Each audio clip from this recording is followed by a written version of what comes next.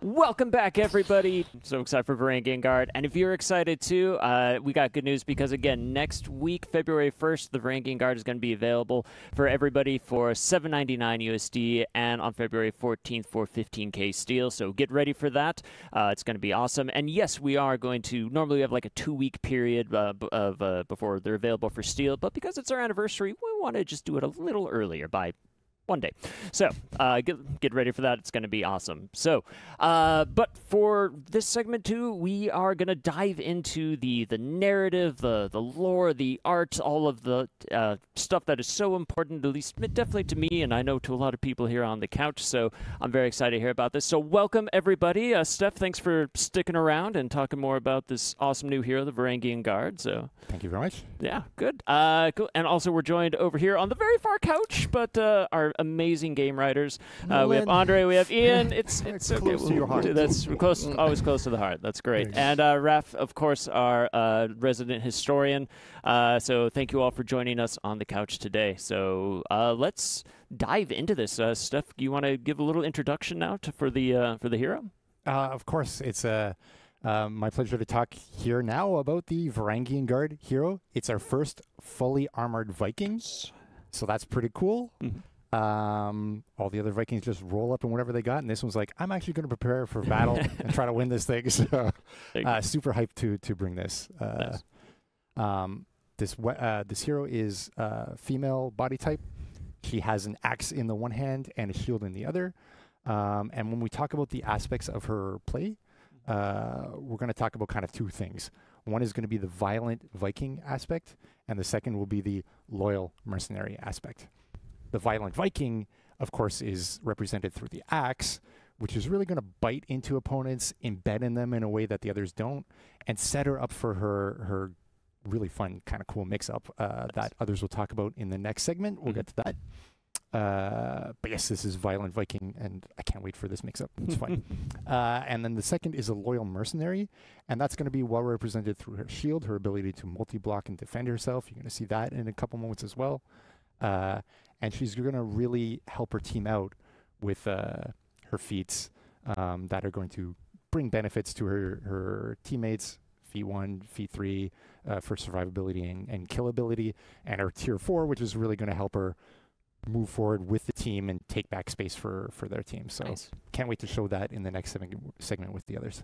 That's very cool. Well, yeah, thank you very much. Sounds really cool. I'm very excited to see just the next Viking. And also I want to say thank you so much because now we get to round out that missing space in the roster now. So my OCD is very appreciative of that because oh boy, it's been 4 years almost since Yorm. So ooh, but who's counting, eh? Me, but that's okay. So it's great. So yeah, but let's talk a bit more about the story. So let's Andre and Ian, can you tell us a bit more about who is this Varangian Guard for us? What's the story for Honor when it comes to her? Happy to get into it. Yeah. So the Varangian Guards are mercenaries. They travel the world fighting for various clients. And in their travels, their identities have evolved. And in one way, you can see that in their appearance. As Stefan's mentioned, they are fully armored Vikings.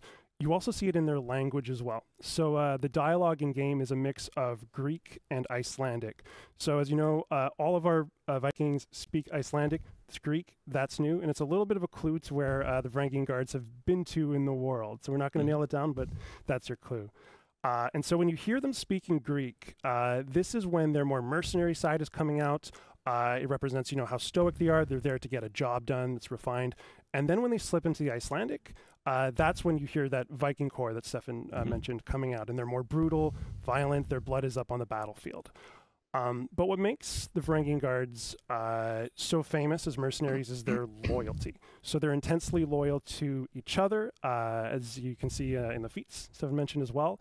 But they're also loyal to their clients.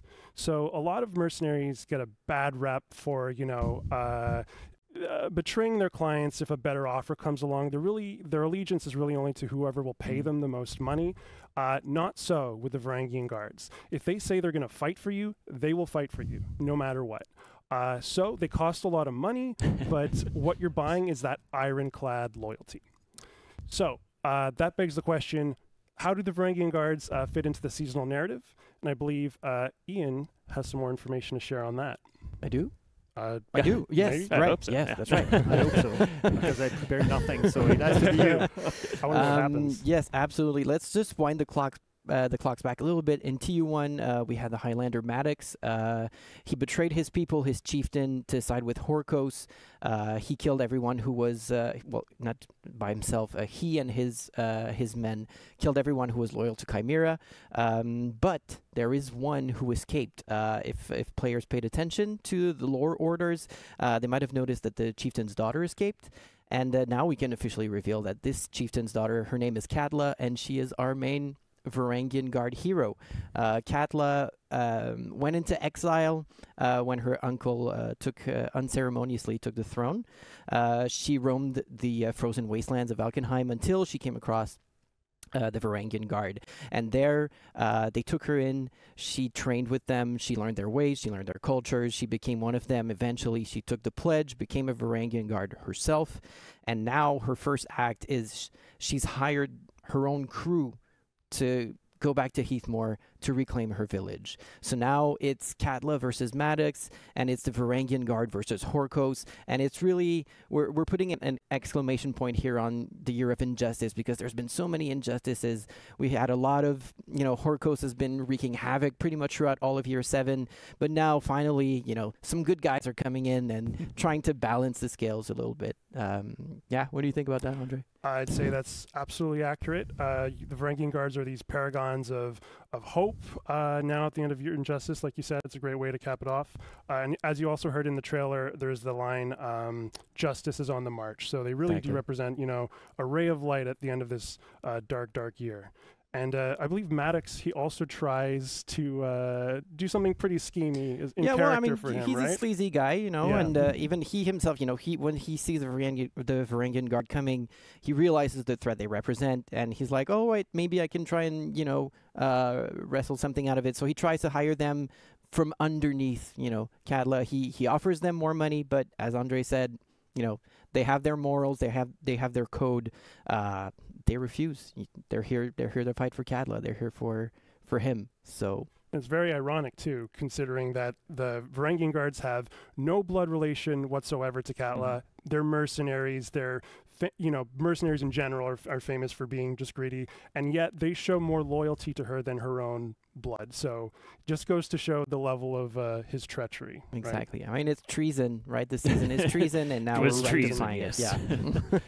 Well, Surprising, because at some point I thought that the message was, hey, Maddox was right. And now, no, I learned that he's wrong. I mean, that's up for debate. You can argue it. but Maddox did nothing wrong. Is that what you're saying? Yes, I thought this was the plan. Oh. I guess not. We got to keep reading those lore orders, though. That's awesome. Well, sounds great. I'm excited to really cap off the conflict between these two, the Oathbreaker and this Oathkeeper. So that's a really cool way to again cap off the year, like you said. So that's the Varangian Guard in the lore of For Honor. But obviously this was like a real world kind of group of people. So from a historical angle, Raph, can you share what were the inspirations for this? Like, how far down does this rabbit hole go? Yeah, of course. We took inspiration from history for that. The Varangian Guard is probably the most famous military unit of the Middle Ages. The members of the Guard were Norse people, mostly from Scandinavia, fighting across Europe and the Middle East, and selling their services as mercenary, and they're mostly associated with the Byzantine Empire, it's a successor of the Roman Empire in the Middle Ages, and it was at the time the wealthiest and most sophisticated state pretty much in Europe and the Middle East. So it was a right place to go if you wanted to fight for money. There, in the capital of the empire, Constantinople, the Varangian Guard served as the personal guard of the emperor, but also as shock troops that were really renowned for their fearlessness, their violence, as Stefan said, and their loyalty. We have one example in more than 200 years of history of their existence, of them revolting against their employer. So yeah, this is really special. And this loyalty, we were drawn to it when we started thinking about the hero. This was something that we really wanted to represent. But it's not the only aspect that we wanted to represent. We used also the fact that the Varangian Guard, so they were coming from other places and traveling. Some would go, get paid, and come back. In Norway, for instance, there is a famous story about a king of Norway called Harald Hardrada. We took inspiration from history to get the story of Katla, her coming back, being exiled and coming back. But also, when they go somewhere, they are Vikings. Yes, Vikings in their core. But they become Vikings with a twist because they live embedded and surrounded by another culture, this Byzantine culture. And we wanted to reflect this multiculturalism or biculturalism. So we have a Viking with a twist, a Viking who has a few Greek words, a Viking who fights in a bit more of a structured way than the other Vikings, a Viking who has, of course, a lot of armor, a Viking who's... so it's reflected also in executions, mood effects, the music. There are some Armenian and Byzantine influences there, and of course also in weapons, armor sets, art in general. Great. Well, I mean, speaking of art too, we have some concept art too that we can kind of show. You can kind of walk us through a bit of that process. Absolutely, this is something I like so much. So we started from history, so from manuscripts, from text descriptions, from archaeological diggings, from drawings from the time, all kind of sources. But from history, we build our fantasy. And the fantasy we wanted to build was an armored Viking, as Stefan mentioned. What does it mean, an armored Viking? Well, you've seen it. You see it on the key art that we have here and on the concept art on the screen. So an armored Viking has a helmet, of course, and you have multiple kind of helmets that we used. Greaves, shin pads, multiple layers of armor. So of course you would have some gambaison, which is pretty much a padded cloth armor. You have chainmail, you have scale mail, you have some multi-layers of leather, and you have something I personally really love, which is it's called Varangian bra in sources. So it's like leather straps that link or hold the chainmail and holds a centerpiece, a cardiophylax. It's a protection for the heart, and this is really iconic, and we wanted to include it, and well, we did. So we did, yeah. So pretty armored Viking. We also added some other elements just to give some personality to the hero. A pouch, because well, it's a mercenary, so she is getting money in her pouch, and she has a tunic, a decorated tunic, because she's a palace guard and she needs to go to court and to appear in court events. So yeah, multiple layers of explanation and multiple layers of armor. That's the important point. And I think, like, speaking of armor as well, like, right, there was a lot of work that went into, some customization for the armor, right? Absolutely. I mentioned that we had that fantasy of an armored Viking, but another aspect that we really wanted to nail was the customization aspect. We wanted to give, so the Varangian Guard, it's a unit. You are issued with standard equipment. But you also you want to bring in some element of individuality into the guard, coming from different places. And we wanted the player to be able to have this choice, to be able to go with the cape, without cape, different types of helmets. You will see that there is a set that has a face reveal. There are other sets that have a conic head, conic helmet with an aventail, which is a way to protect your face. Some others have complete face masks. You can see it here. It's inspired from neighboring culture, the Sicilian Norman from Italy that the Varangian Guard would have fought. So yeah, you have multiple options. In the armor, you also have different types of chainmails. You have different types of scale mails. You can go with other types of armor too. You can see the many types of customization that are available and that we wanted to offer as an option. They also seem to really like the pointy helmets. You know, is there a historical reason for the pointy helmets?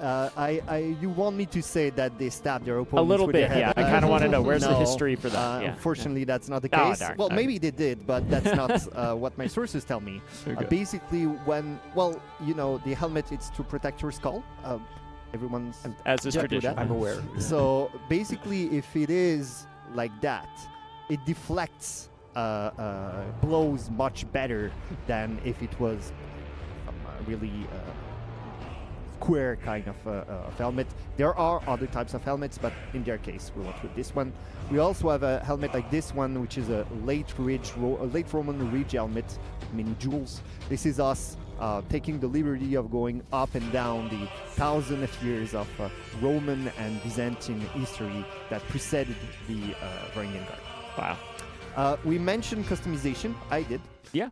There are also options that we have with material, with color sets. As you can see, the entire armor will change. You can apply the material changes to it. And we try to maximize it so that you can do as much as you can and change and express yourself as much as you want with the material, but also with the color sets. And you can go with as many colors as we have and as many colors as you want. Nice. Is there a particular color you think you'll be playing with? I mean, they got a purple ponytail right now, so I think I might just go with that. The dark purple is really historical too. I would go with this one, but pink is also something I like, but not historical, but really I like it. So hey, it's we can go expression with though. it. So Yes. yeah. That's awesome. Well, yeah. Super. I have a history question. Oh, yeah. For the professor. Well, for him. Or maybe it's not for me. Maybe it's for the people at home. But could you explain maybe why we pronounce it Varangian and not Varangian? Yes, you're right. So basically, the loyalty was really important for. So it's something that's so important that it's actually embedded into their name. The name Varangian in English, it comes from Old Norse Varangian, which means sworn companion or oath taker. And so yeah, this was something that they would do. They would take an oath to their lord. It could be in Scandinavia or in our case mostly to the Byzantine emperor. And this oath was their bond. They lived by it. They often died by it too. But yeah, it was so important that it was their name. And this is why we've been pronouncing it in this Old Norse fashion with the RG. That's good. I know during the development I had to remember it because I always thought of like a karate gi, you know, and I don't know why. That's just how I could remember like the hard G there. But it's good to know there's actual, again, like history behind it, which is always awesome.